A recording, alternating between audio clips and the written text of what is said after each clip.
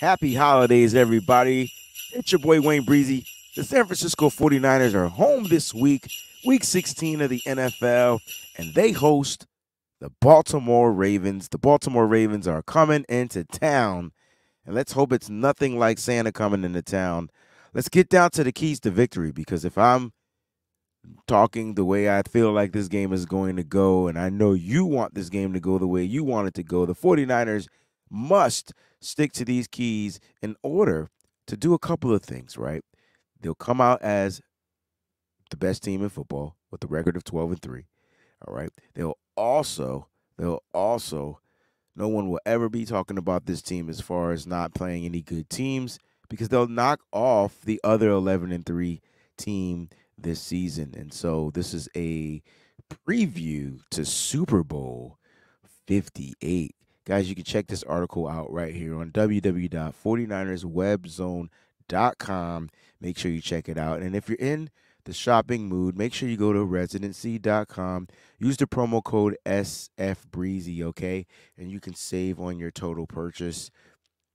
It'll save $5 on your total purchase. And trust me, it's definitely worth the saving. They have really good sales over there. So go check it out, man. SF Breezy, you can get the beanie hats. You can get the caps. All those good things. The hats you see your players wearing, you don't want to miss out on those. Again, the promo code is going to be SF Breezy. It's right there in the bottom of the screen. Ladies and gentlemen, let's get to the keys to victory. Week 16 versus the Ravens, the first thing that they're going to have to do is contain the quarterback. Now, look, it's Lamar Jackson. He's probably one of the most explosive quarterbacks still in the league, former MVP of the league, and he does a couple of things well, okay? Number one, he can throw the daggone ball, and that's what he's been doing. But let's talk about containing him. You want to continue to keep him from throwing the ball, right? You want him to throw the ball actually in this game. And you want to make sure when he's in that pocket that you're getting some good hits on him, because you want him to throw the ball and be a little bit flustered. Now, listen, that doesn't necessarily mean that you're going to want to get home and get the sacks. Let the sacks come. But the first thing that the 49ers must do in this game is contain him. He is the Baltimore Ravens' leading rusher with over 700 rushing yards. All right, so he will take off and run. And we're not talking about just quarterback designs. We're talking about quarterback scrambles and extending plays and getting outside the pocket. The thing that he's doing a little bit different this year is getting out of the pocket and trying to get the ball downfield. Now, I expect the 49ers secondary to continue their great coverage downfield. Hopefully, Javon Hargrave will be back to apply that pressure up the middle, which would be great for the San Francisco 49ers, but they have to find a way to contain the quarterback and contain Lamar Jackson, because if he gets outside, if he rushes up those A gaps and those B gaps, these can be big gains for the Baltimore Ravens. And you don't want to extend plays, right? You don't want to give them first downs on third downs and things like that. And that's probably particularly when he's going to run. If it's a third and long, beware of the quarterback. Be disciplined out there on the edge, contain the edge, and you will find yourself to a victory. You want to limit him. He has the most explosive plays on this team with 26. That's double than any of their weapons, any of their skill set weapons, right? Any of their running backs, any of their wide receivers. Lamar Jackson will get you gains plus 10 yards. He has 26 of them, all right? So you have to find a way to contain him. I think they'll go with that same game plan they used in Philadelphia. They're actually the same game plan they've been using all season long when it comes to mobile quarterbacks, all right? The most that they have given up from a quarterback mobility this year would be their last game against the Arizona Cardinals at 49 yards for Kyler Murray. He had a couple of four rushes, Yep, I said it. And then you got to go back to the old Cardinals game, the first game when they gave up 48 yards to Josh Dobbs. I think that was just Kyler Murray trying to let everybody know you should have never went with Josh Dobbs. No, I'm just playing. Kyler Murray was dealing with an injury at that time. But I will say that the 49ers do have to be disciplined out there. They can't break down in their containment, because if they do, Lamar Jackson is that smart enough of a quarterback. Remember, he's a former MVP. He is not a ding-dingy quarterback. He will be smart enough to say, hey, they over-pursue. I'm Ghost. I'm Audi 5000. Contain the quarterback. The 49ers would be sliding into another win. Since we're talking about running, the 49ers have to get back to stopping the run, right? They have to stop the run. Now, I know they gave up over 230 plus yards to the Arizona Cardinals, which has got to be the outlier, which has got to be the worst for the San Francisco 49ers all season long. But I tell you what, they got to get back to stopping the run and limiting those explosive plays. If you go back to that Arizona Cardinals game, I mean, the majority of those runs were explosive. And if you go back to when they look like they're not able to stop the run, these power running backs, that's kind of like where they struggle. And that's what Baltimore has in Gus Edwards. He's more of a power back. He's like a James Conner, probably not as agile or not as fast, not as one cutty, but he will try to run up that middle. And so the 49ers are going to have to find a way to get that interior defense up front to stop the run, plug those, fill up those gaps so that way those linebackers can come in and plug the gaps. All right, so they got to soak up the offensive line on the blocks. And again, I know Javon Hargrave is expected to play in this game. He should be a big help, but the Niners will be having some good rotational depth now that they get their starting defensive tackle back out there. So they got to stop the run, force the Ravens to be one-dimensional, and that's kind of what you want, right? Because if you could take the run away at some point, if the only person running the ball successfully is Lamar Jackson, that's a win for the 49ers. It just depends on when he's doing it. But let's just take away the run from the other running backs. Let's take out Justice Hill. Let's take out Gus Edwards. If the 49ers can do that and force Lamar Jackson, which he wants to do, he wants to throw the ball, force him to throw the ball. It could be a long day for the Baltimore Ravens. The Niners defense is just as good, if not any better than the Ravens defense. These are the top two defenses in the league. The Niners have a top run defense in the league. So I expect them to come back out there and take away the run. I believe they're ranked number 2. So that's pretty high.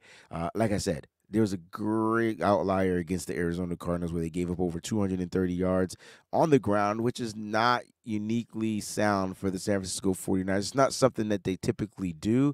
I think they get back to that, which leads me to the key of number 3. They have to play fundamentally sound. Look, when you look at the reason why they gave up those rushing yards, it was because players were out of position. That's not fundamental. And it was because players were missing tackles. That's not fundamental. The Niners got to get back to the basics of basic playing football style on defense. And I know a lot of the stuff has to do with the defense, but you're dealing with a pretty dynamic offense led by a dynamic player. And they do have some pass catching weapons. They might not be the Brandon Ayuk's and George Kittles and the Debo Samuels, but they have guys that can still catch the ball because they're professional football players. And if you leave them open, they're going to make plays, right? So the Niners got to play fundamentally sound. They have to wrap and tackle. There were 16 missed tackles in week 15 against the Arizona Cardinals. 16. The week prior to that, it was 15.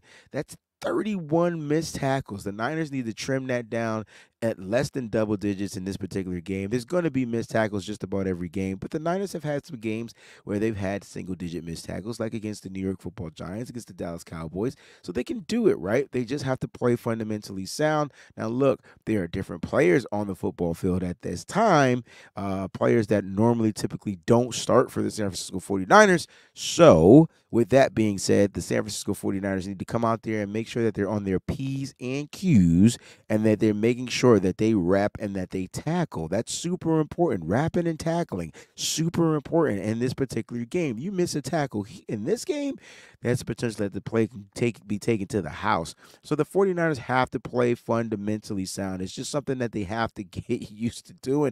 And I believe that they get back to doing just that against the Baltimore Ravens on Monday night in their throwbacks. All right. All right, here we go. Let's get to some offensive keys of the play. Let's get the ball to the outside. Look, they run a 3-4 base style type of a defense, okay, which means they have a pretty good interior, and they got some linebackers that like to fill those gaps, okay? And so when you look inside, Patrick Queen and Roquan Smith, I would pretty much say, hey, we're gonna run up the middle, but let's kind of like get these linebackers to the outside. Let's kind of get them gassed a little bit. I'm expecting the San Francisco 49ers to do a lot of lateral type movement of plays, a lot of screens, a lot of outside zone runs. We know one 49er player that likes the outside zone runs. His name is George Kittle. So get the ball to the outside. If you see Kittle motion to one side, expect that ball to be ran to that side. They're going to try to stretch the field and get that ball as lateral as possible. This is going to wear and tear on the defense later on in the game. So if they're not super successful early in the game, expect them to be super successful later on in the game.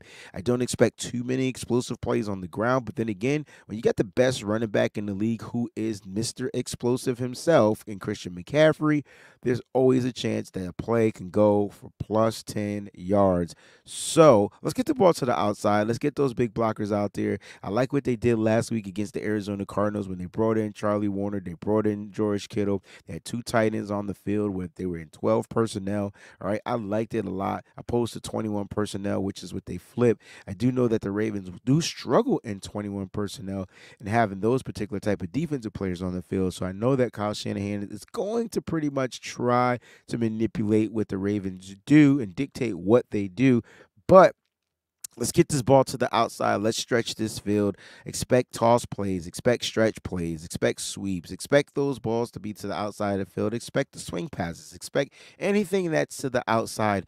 Even when it comes to the next key, expect things to get to the outside. Get these guys moving. Get those linemen moving laterally, right? Opposed to vertically. And then the vertical stretches down the field will come into play a little bit later on in the game, all right? Which leads me to the number 5 key to victory. The 49ers, Brock Purdy, has to continue to be decisive. The one thing I don't worry about when it comes to Brock Purdy is confidence, right? But in this particular game, he's going to be playing probably the smartest, he's going to be playing against, probably the smartest defense that he's seen all season. Now, Brock Purdy, this is like going to school and outsmarting the smart guy, right? And so for Brock Purdy, he has to continue to be decisive out there, continue to go through his progressions quickly, which is something that he does very well. Get to those progressions and then make the right read, right? Don't overplay, don't overthrow, don't over this, don't over that. If you don't see your guy being able to be thrown open or open, like don't even take don't even take it. Take what the defense is giving you. It's a battle, right? You want to win this battle. You want to win this particular game. You got to take what the defense is giving you. The defense will aid and abet you. They have really good safeties out there. I would stay away from the middle of the field at some point in time. You can test the middle of the field, but get those linebackers covering, man. Get those linebackers. Expect a lot of outside throws, something that Brock Purdy thrives in this particular season, getting the ball outside to his receivers, to his pass catchers quickly, accurately. This is going to be a good game where Brock Purdy's efficiency is going to come into play. And then all that stuff about him being efficient and him not having a lot of pass attempts, who cares? Brock Purdy goes out there, whether it's 20 attempts, whether it's 30 attempts, Brock Purdy does what he needs to do, and the 49ers get that dub just about every single time. So when it comes to the offensive line, I'm expecting the offensive line to do what they've been doing consistently throughout the year, keeping Brock Purdy pretty much upright, whether it's 2 or 3 sacks a game, okay, but keep him upright to where he can continue to be decisive with the football and confident with the football. So confidence is definitely a key, something that Brock Purdy doesn't lack. But if you want Brock Purdy to limit mistakes against this team, which is going to disguise just about every single play, like they're going to show one coverage pre-snap and then they're going to drop it to their real coverage post-snap. So Brock Purdy is going to have to process even more quickly than he's been doing all season. If Brock Purdy continues to do what he's been doing and excelling the way he's been excelling, the 49ers will, I won't say easily walk into a victory, but this is another key that can get these 49ers over the top. So if we do a quick rewind, you got to contain Lamar Jackson. You got to find a way to stop the run. Continue to play fundamentally sound. They got to wrap and tackle. All right, got to wrap and tackle. Try to stretch the ball and get the ball to the outside and be decisive. Take what the defense is giving you on offense. All right, these are the keys to victory and to beating the Ravens Week 16 in the NFL. I just want to wish everybody a happy holidays, Merry Christmas to everybody out there. Please spend time and enjoy time with your loved ones. You don't want to miss out on that. That comes first and foremost. And then let's enjoy some football with some hot cocoa. All right. Happy holidays from your boy Wayne Breezie over here on the Wayne Breezie Network, man. Love you guys. Stay up, stay faithful, and don't forget to check out the article, 49erswebzone.com. Thanks for watching.